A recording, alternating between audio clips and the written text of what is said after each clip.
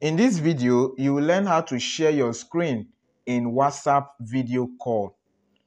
You understand that WhatsApp has a new update which is to enable you share your screen while having a video call on WhatsApp. It's just similar to what you can do on Zoom or Google Meet, whereby if you are having a video conference or a webinar, you can be able to share your screen. So without wasting time, let me take you through the process.